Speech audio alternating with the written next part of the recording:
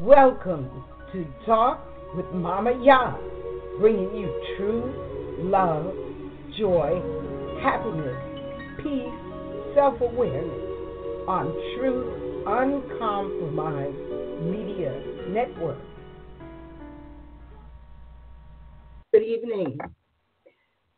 This is MommaYah, and I am a survivor of the hurricane Irma that swept through the Caribbean, really doing destruction in Barbuda, St. Martin, in the Virgin Islands, Cuba, tore up the Keys in Florida, did a lot of destruction right here in Broward and Palm Beach counties, and it was rough. It was rough, but we survived and didn't have electricity for 36 hours.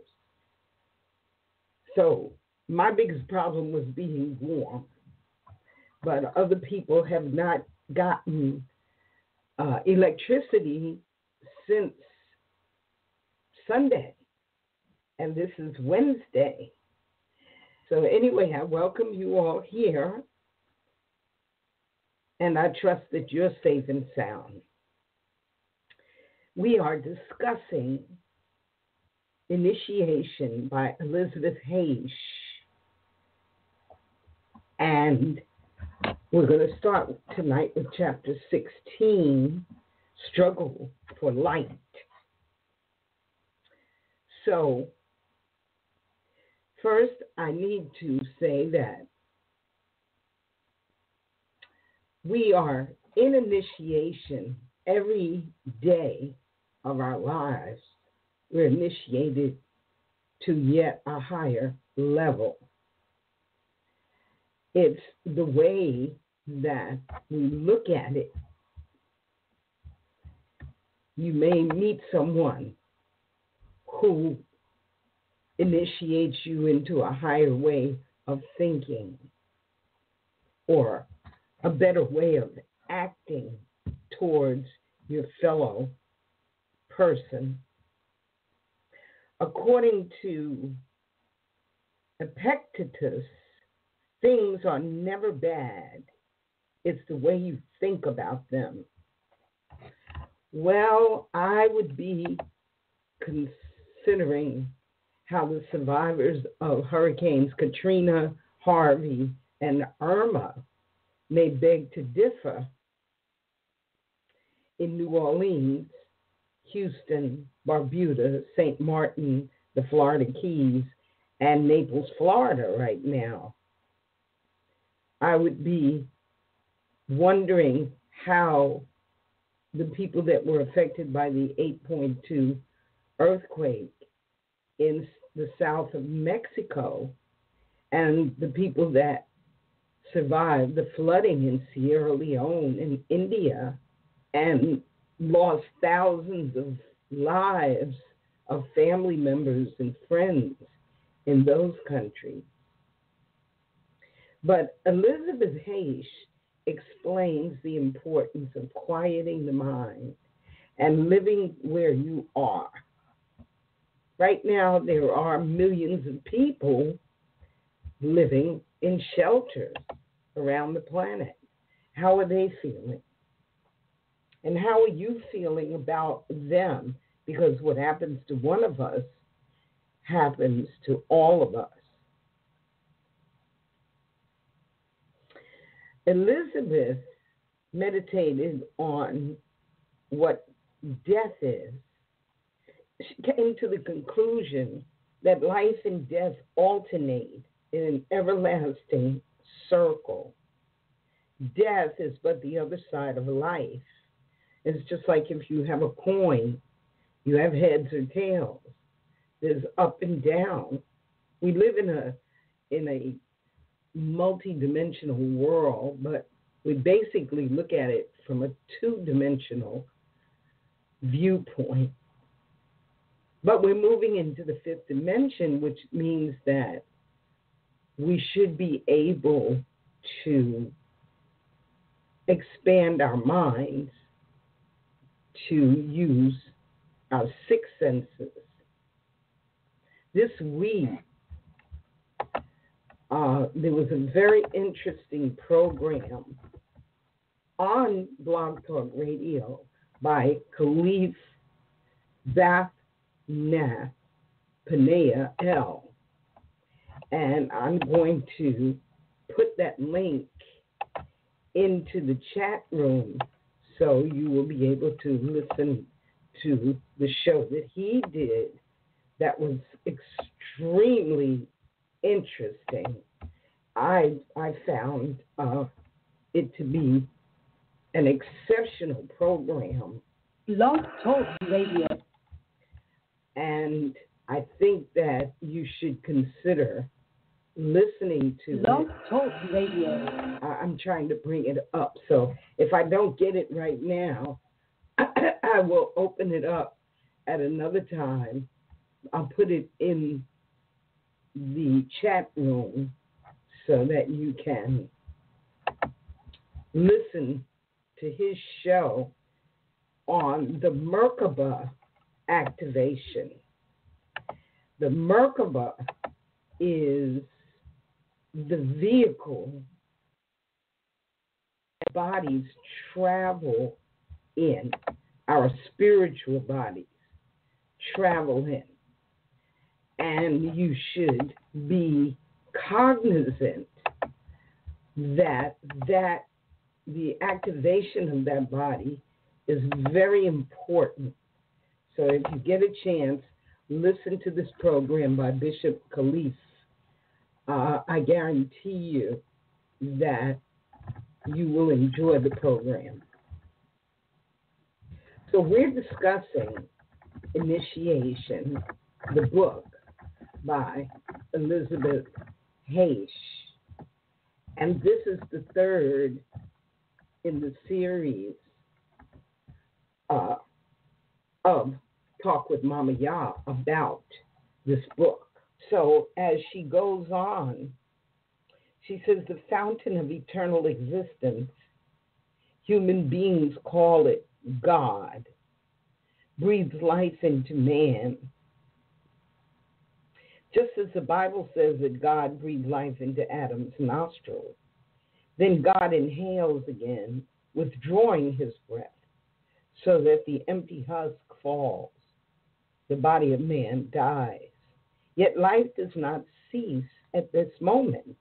It clothes itself with a new body in an eternal cycle and moves on, as everything in this world lives and moves in rhythm, from the orbit of the planets to the breath and pulse of every living creature. And Elisabeth spent a lot of time contemplating life itself, contemplating reincarnation, rest periods, contemplating remembrance. And generally it is said that when children are born, up until the time they are approximately 5 years old, they see in the fourth and fifth dimension, they see other spirits, and they remember who they were in past lives. However, I read somewhere that we don't remember our past lives because we have too many negative memories and we would be overwhelmed by them. So it is up to us to contemplate, meditate, and reconnect to the powerful beings that we are. Elisabeth was having an experience with her husband, and they were working out a problem, and she says she saw a stream of force about 3 to 4 inches thick that flowed out of his solar plexus area, surrounded her body like a lasso, and about the height of the solar plexus. That's known as the silver cord. A lot of people study the Archangel Michael and ask that the silver cord be severed from their children if their children are tying them down. But you can also, we're all connected with these silver cords. So if you feel that you need to break yourself from a person, that is the visualization that you do. And you should remember that most of the stories that are discussed in the Bible, in the Bhagavad Gita, in the Quran, in the Torah, they are allegories, are stories that people tell, parables that people tell to explain a certain situation. And that's why it's so important for you to quiet your mind and actually hear the voice of your higher self, your guiding voice. Okay, the other thing that she talks about is that everything is made of molecules, but we see things as solids. Even the desk that you're sitting at, the phone that you're holding, the computer, the book that you're reading, everything is made of molecules, but they're very tight molecules, very tight. And so when you have a bomb explode, or you see a person that was shot, or even cancer, this is molecules breaking up, okay? She talks about psychic vampires versus light workers. And today I posted on Facebook that it's very important for you to understand as you grow older, you learn to control who can enter your cipher. Yes, youth is blind to all kinds of phenomena. Age teaches you invaluable tricks to keep negative people at arm's length. Okay, so if you do run into someone that zaps your energy, you should really consider loving them from afar, okay? And so that's where contemplation, meditation, remembrance, these things come into practice, because a lot of times the people who are dragging you down, these are people that have been in your past lives too. So you should constantly be on the lookout for negativity coming from other people, okay? You should be awakened to the point that you don't let other people zap your energy, okay? So you want to be able to practice cutting the silver cord between you and those psychic vampires. And you can look all of these things up. You don't have to take my word for it. Do your own research on the words that you hear me say, because everything is energy, everything is vibration, everything is frequency, okay?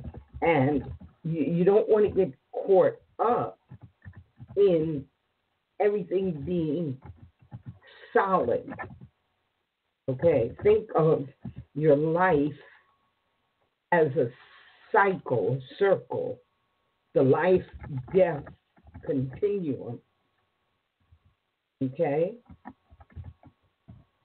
So I have someone in the queue, and I'm just going to open the mic just in case you would like to say something. Hello, 270, are you there? Okay. Hello? Hello? Are you muted? Okay, well, I'm going to leave you open, and if you decide to say something, you are welcome to say, I'd like to say something. Okay, so I'll continue. Yes, so you must be on guard to protect yourself, from those around you who are not awakened to their spiritual power, because we're all spiritual beings. We're all powerful beings. And you're being initiated right now, right this moment. You're being initiated into a higher level of understanding. Each one of us, as I talk, I am learning, because Earth is a classroom. And so Elisabeth says that even the person with asthma is nothing else but the invisible will of another person bearing down like a heavy weight upon the diseased individual. This invisible, unexecuted will can be that of the diseased person himself coming forth from his unconscious and causing his sickness without his knowing that his disease is indeed the result of his own will.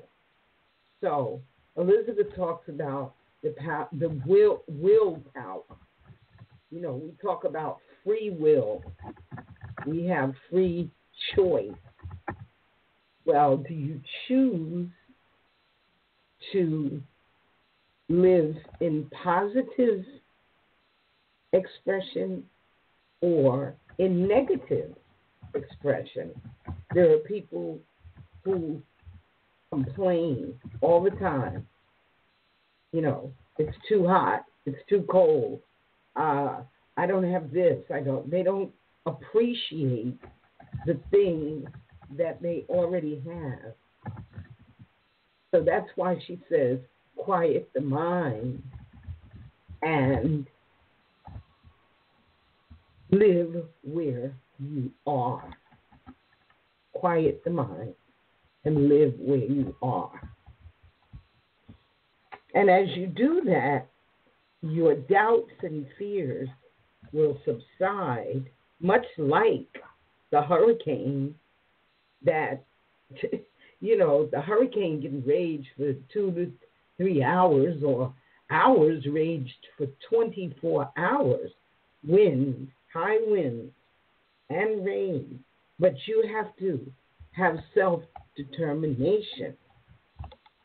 You have to be determined that you are going to survive the storm.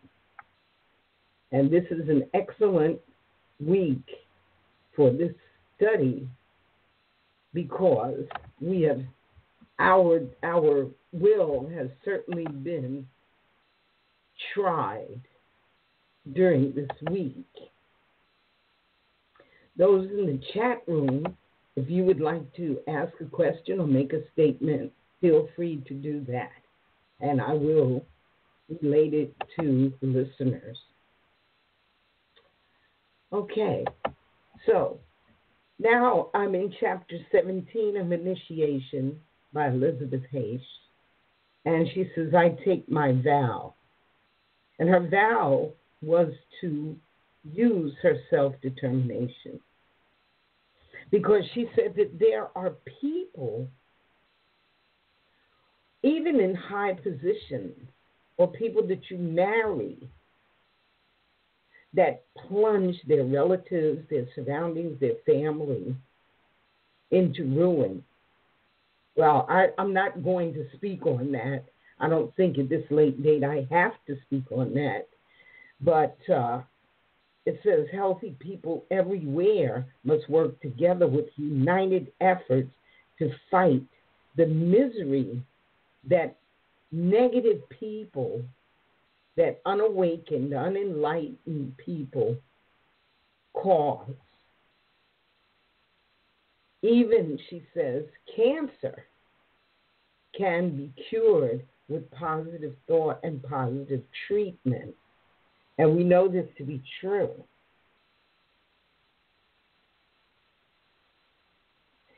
So you must always be on guard, okay? The other thing is that as long as you are giving, you are getting. If you're trying to get, you're not giving. But it's definitely a reciprocal action. So if you're taking, eventually something's going to be taking from you. So practice giving. If it's nothing but a smile, a positive thought, give that if that's all you have. But in giving, never forget yourself. Be on guard that you don't do a single thing in contradiction to the eternal laws of life. All the temptations you haven't been able to withstand so far in your life will come back to haunt you again, and woe to you if you do not withstand them. She says no mortal can play with the divine forces. The divine forces. But we, in fact, are divine beings. So if you're not coming from your divinity, where are you coming from? Where is your energy founded and rooted?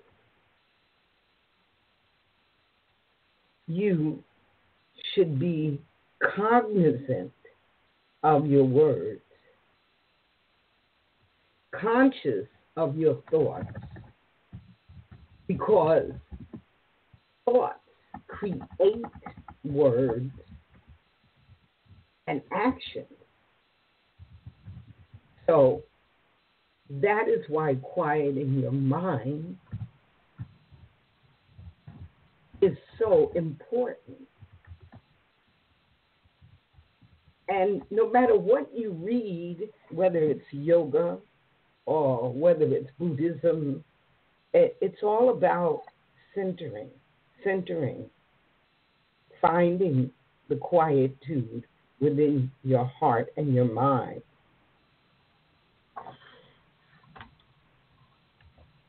So she said it would be better to go on living your personal life like other people than to fail as a co-worker. I warn you. And so you look at so many of the false prophets,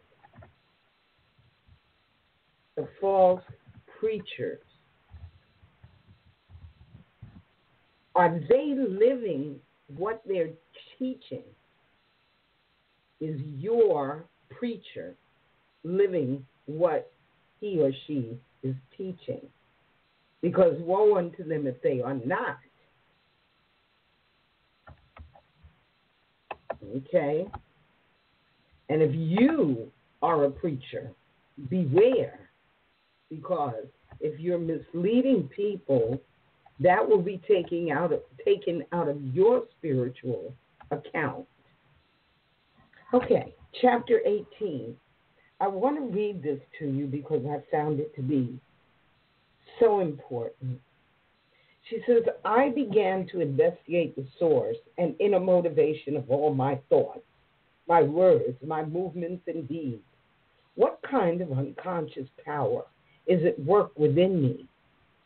Where do my thoughts come from? What is it within me that wills me to say one thing or another? Why do I want to do just this thing, not something else? When I was happy about something, I investigated why I was happy about it.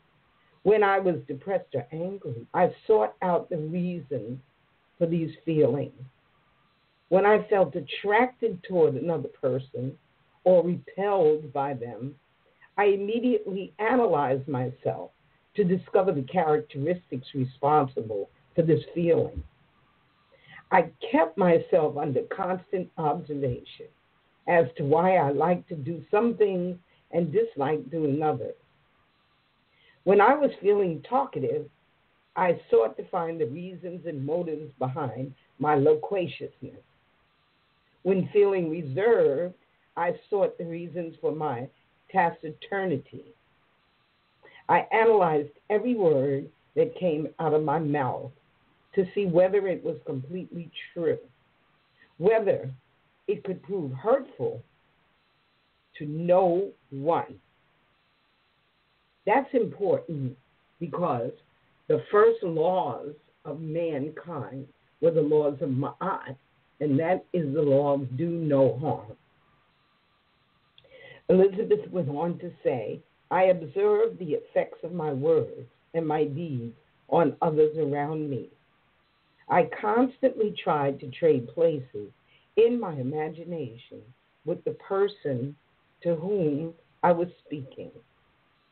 In other words, she put herself in the other person's shoes. What would I feel if she were saying to me the words I was saying to her? Constantly, uninterruptedly, I kept myself under observation. Now just imagine if every person did self-observation more than judgment of other people. You cannot judge other people and be in control of yourself at the same time. You need to pick one. To be a free human being, Elisabeth says, means to control one's instincts and not become the slave of one's passions, desires, and wishes. So, for instance, immediately after the hurricane, I wanted ice cream. And I really, really wanted it. But the stores were closed. But I got in my car and I rode out and I found a yogurt shop. And I had yogurt, and that sufficed. So there are ways to fulfill your passion, your desires, and your wishes exactly the way that you think it needs to be. So constantly observe your actions. Pay attention to what you're doing. Okay. So she said, I noticed that a force flowed into my nerves while I was concentrating on my work, and that this force exerted a healing influence on mind and body. She said, I often received answers to philosophical, psychological, or other unsolved problems which had been occupying my mind while I was doing my work. In such cases, I would stand motionless a moment, my modeling tool in my hand, while my inward eye surveyed the new truth, the new discovery. At such moments, I felt as if my head had just poked up through the ceiling of one room and emerged above the floor in an upper room. And how many times have you had an awakening, an epiphany? Those are moments when your pineal gland is awakened. And I would again refer to the chat and the link for the talk by Bishop Khalif. In chapter 19, Elisabeth talks about her visions. She felt one day that she was having a heart attack. She said, I learned to know what it means to be afraid of death. Fear of death is a physical condition. She says she saw light and arms reaching out to her, and she recognized this is her Savior. But then she realized she was not going to die because she still had work to do. So how many of us have been on the precipice of death, and yet we were revived?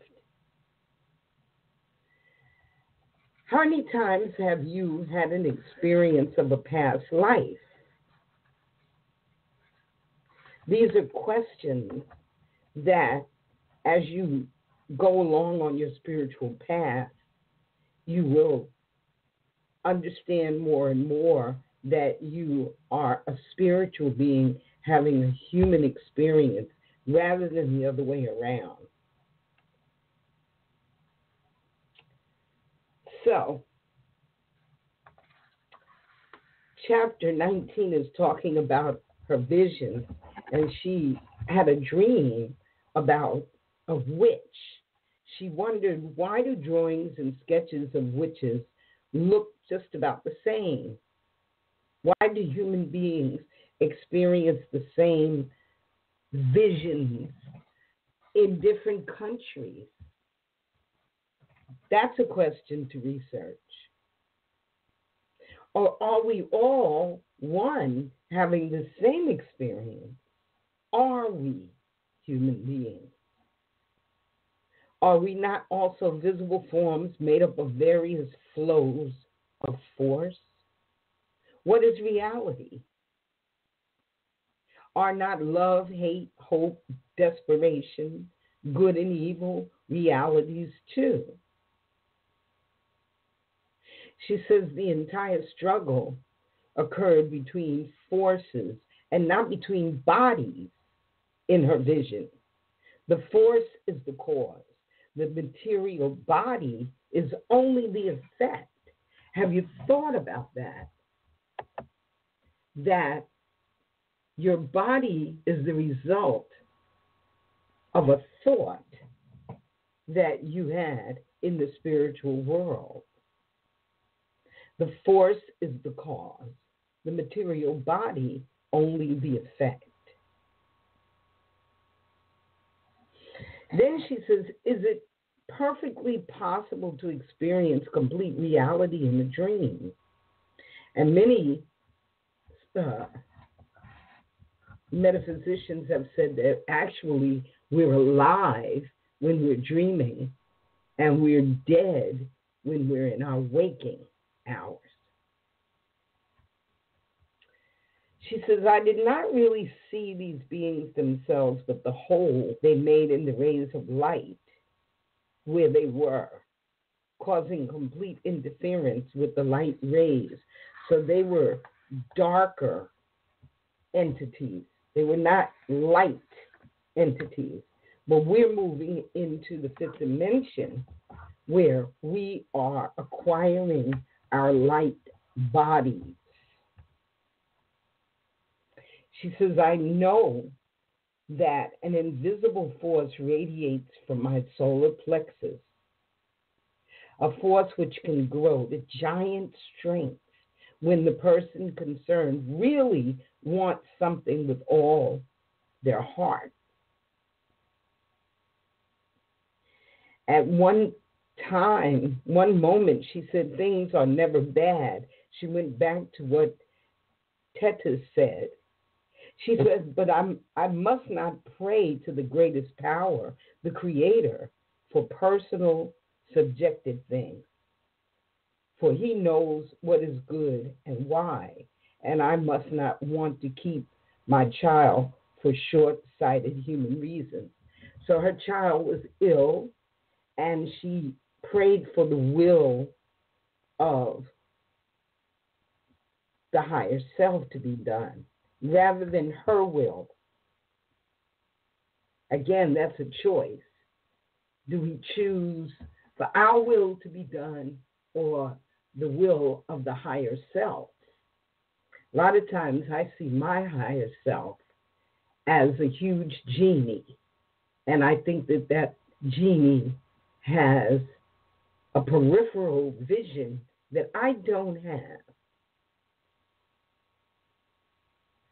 So I give myself to the higher self. Generally, everything always works out fine. When the child was sick, he asked his mother not to leave him. He says, if you stay here and hold me tight, I'll forgive you for all the wrong you've done to me. This really confused her because she didn't remember that she had done him any wrong.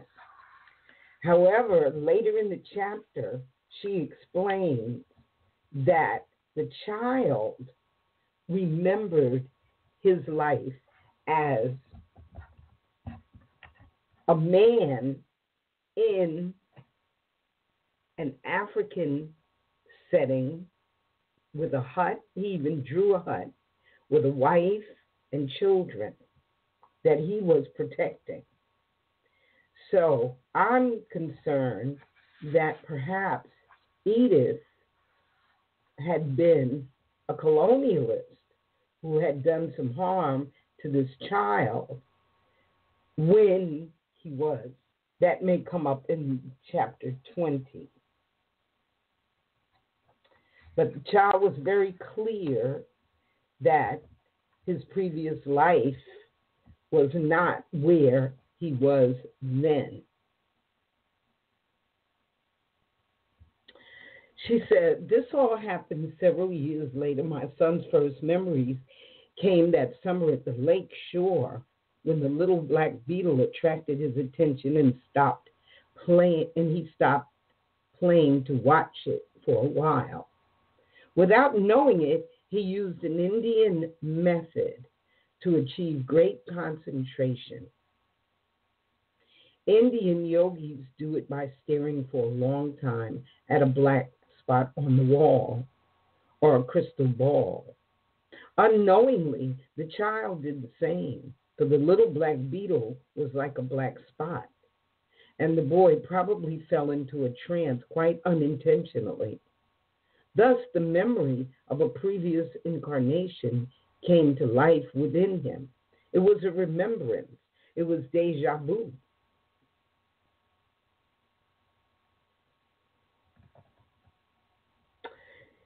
After this experience, Edith began studying with a yogi who showed her breathing exercises. I myself studied the book, The Science of Breath by Rama Sharaka, and I learned that just by breathing, you can lower your temperature, make yourself cooler, or you can raise your temperature, make yourself warmer in the cold.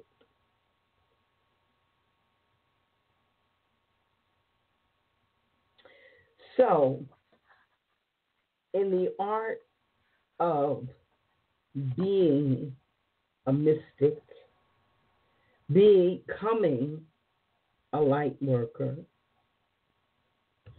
you have a responsibility to, yes, help raise the vibration of other people, but you must always remember to stay true to yourself. That is most important. And if you quiet your mind, generally speaking, you will be able to live where you are. Now, if you go to divineconnectionchurch.wordpress.com, this evening's discussion will be there. The other thing that I wanted to bring to your attention was what will happen on September the 23rd. 10 days from now, we are supposed to experience some extraordinary happenings. Well, this month has been extraordinary, devastating hurricanes in the Gulf and in the Caribbean and in South Florida. We've had an 8.2 earthquake in Mexico, flooding in Sierra Leone and India, and thousands of people have been wiped off the face of the earth. What will September 23rd bring to planet Earth? And finally, everyone's been talking about Revelation 12. So I'm going to read that so that it will be in this podcast. The woman and the dragon. A great sign appeared in heaven. A woman clothed with the sun, with the moon under her feet, and a crown of 12 stars on her head. She was pregnant and cried out in pain as she was about to give birth. Then another sign appeared in heaven, an enormous red dragon with 7 heads and 10 horns and 7 crowns on its heads. Its tail swept a third of the stars out of the sky and flung them to the earth. The dragon stood in front of the woman who was about to give birth, so that it might devour her child the moment he was born. She gave birth to a son, a male child, who will rule all the nations with an iron scepter. And her child was snatched up to God and to his throne. The woman fled into the wilderness to a place prepared for her by God, where she might be taken care of for 1,260 days. Then war broke out in heaven. Michael and his angels fought against the dragon, and the dragon and his angels fought back. But he was not strong enough, and they lost their place in heaven. The great dragon was hurled down, that ancient serpent called the devil or Satan, who leads the whole world astray. He was hurled to the earth, and his angels with him. Then I heard a loud voice in heaven say, "Now have come the salvation and the power and the kingdom of God and the authority of his Messiah. For the accuser of our brothers and sisters, who accuses them before our God day and night, has been hurled down." They triumphed over him by the blood of the Lamb and by the word of his testimony. They did not love their lives so much as to shrink from death. Therefore rejoice, you heavens, and you who dwell in them. But woe to the earth and the sea, because the devil has gone down to you. He is filled with fury, because he knows that his time is short. When the dragon saw that he had been hurled to the earth, he pursued the woman who had given birth to the male child. The woman was given the 2 wings of a great eagle so that she might fly to the place prepared for her in the wilderness, where she would be taken care of for a time, times and half a time, out of the serpent's reach. Then from his mouth the serpent spewed water like a river to overtake the woman and sweep her away with the torment. But the earth helped the woman by opening its mouth and swallowing the river that the dragon had spewed out of his mouth. Then the dragon was enraged at the woman and went off to wage war against the rest of her offspring, those who keep God's command and hold fast their testimony about Jesus. So, again, these are allegories. These are parables to explain happenings on the planet.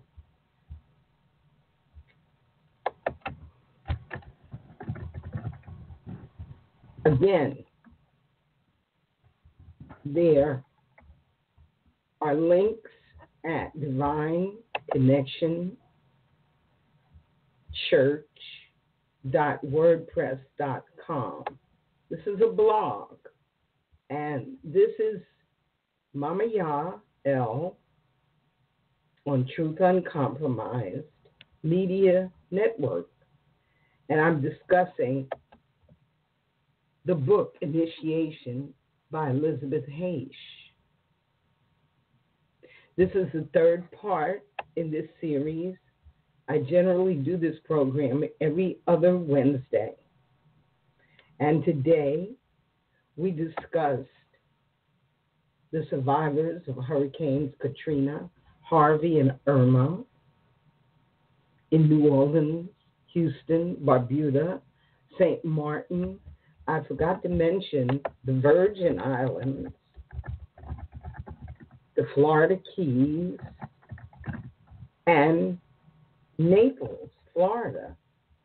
But all of Florida was affected, also Georgia. Jacksonville was hit. Parts of Georgia didn't have electricity for a very long time. There was an earthquake in Mexico, 8.2. Flooding in Sierra Leone and India that took the lives of thousands. Elisabeth Haich explained the importance of quieting the mind and living where you are through contemplation, meditation, remembrance, understanding that everything is molecules and nothing is solid, that we have a silver cord that comes from our solar plexus, and this is how we communicate with each other. You need to know the difference between psychic vampires and light workers, and be the light worker. Raise your energy, raise your vibration, raise your frequency, because you're an electric being. Understand the life-death continuum and how to protect yourself at all times by using your willpower and your free choice to magnetize the positive rather than the negative. Appreciate what you have. Use self-determination. Understand that you are a divine being. There's a difference between giving and taking. What you give, you get back. What you take is taken from you. Know that thoughts create words and actions. So mind and guard your thoughts. Beware of false prophets and preachers who misguide you. Use your own self-observation rather than judgment of others. Use your energy and your time to perfect yourself. Reflect on your reincarnation. And finally, what will September 23rd bring to the planet? So, my next program will be September the 27th, and we will then know what happened on September the 23rd. September the 27th at 7 p.m. I will return and we will discuss what happened on September the 23rd. So peace and love. Thank you for listening. And go to divineconnectionchurch.wordpress.com and you will see 3 blog posts. This is the 3rd one, and there's 2 in number 1 previously. We do have someone in the queue. Let me bring that person in. Good evening. Are you there? Good evening. Yes, I'm. You speaking to me? Yes. Is this Bishop Khalid? Here, I mixed up on the time. I'm in Central Time, and I thought the time was Central Time, but it's Eastern Time. Apologies. Right. So listen, we have 6 minutes left, and I have a blog called divineconnectionchurch.wordpress.com. There and in the chat room, I put the link to the show that you did about the Merkaba activation.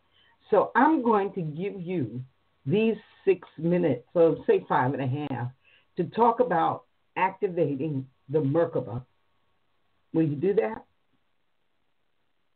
The best that I can. Thank you, Your Highness.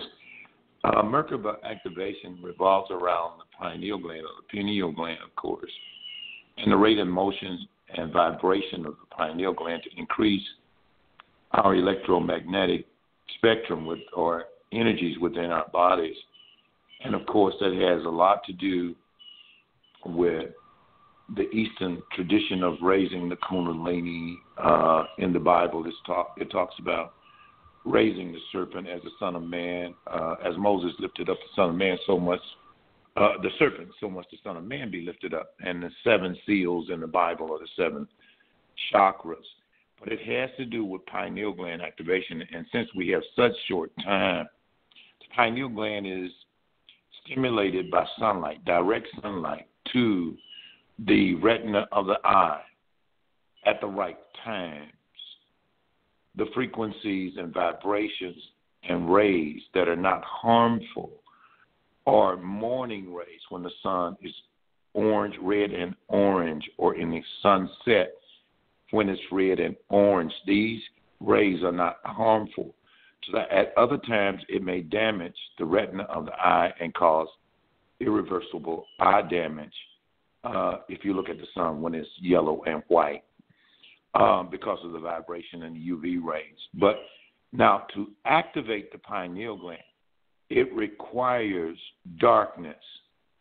It requires darkness, complete darkness. When the 2 eyes are closed, the single eye opens. By that meaning it begins to secrete something called melanin. Now, in European culture and Western academia, whichever academia you look at in terms of the disciplines of science, they will not have the discussion about melanin. They call it melatonin. That's a cover-up, but it's melanin, the module. Melanin atoms make molecules, and molecules make our cells. So this melanin that is secreted by the pineal gland comes out in darkness. In the Bible, it says, when I sat in darkness there, a light came to me. And it says that in Isaiah 45:3 in the Bible, I will give you the treasures of darkness. He that dwells in a secret place, the place that secretes, which is the pineal gland, shall abide under the shadow of the Almighty. Then it talks about all the pestilence in Psalm 91 that follows. None of those things shall come nigh thy dwelling because of the electromagnetic spectrum, which is your force field, which is your Merkaba. Now, the meaning of the word Merkaba is 3 words, Merkaba. Mer means rotating like Ka, of course, means that inner spirit that is within us. And Ba is the soul spirit that resides in us and corresponds to the Ba, which is the ancient Kemetic word for heaven. And so it means a vehicle. And it also means the throne of God. It's something that takes us to our godness. So Merkaba activation is critical because without it, we cannot reach our God selves that we are designed and we were created and came into this existence for, to come into realization of our godness, that we are a God having a human experience. And that all revolves around the alchemical processes of the physiological, psychological, as well as spiritual blend or marriage, if you will. And that makes the pineal gland critical and essential in activating. And lest I forget, most importantly, love is critical and indispensable because it will not vibrate. Pineal gland will not vibrate at the proper rate and motion if we are in a fear-based modality. We operate from 2 places, love and fear. And okay, absence I'm going to stop you there because I did put the link, my blog, so I want people to go and listen to the show that you did the other night. But I do have a question for you, and I hope you'll join me on the 27th. The question is, I don't want to answer, what will September the 23rd bring to the planet? So we're going to revisit this on September the 27th. But I do ask that the listeners go and do some research about what's going to happen to this planet on September the 23rd. So we're finished with this show. And it's funny, everything I was talking about before you came. So I'm going to send you the link to my blog, and you can make your comments there. It'll also be on Creatrix on Facebook. And thank you for joining me. Thank you, Your Highness. I'm very peaceful at this point. We're full of love. Thank you. Peace. Ashe. Ashe.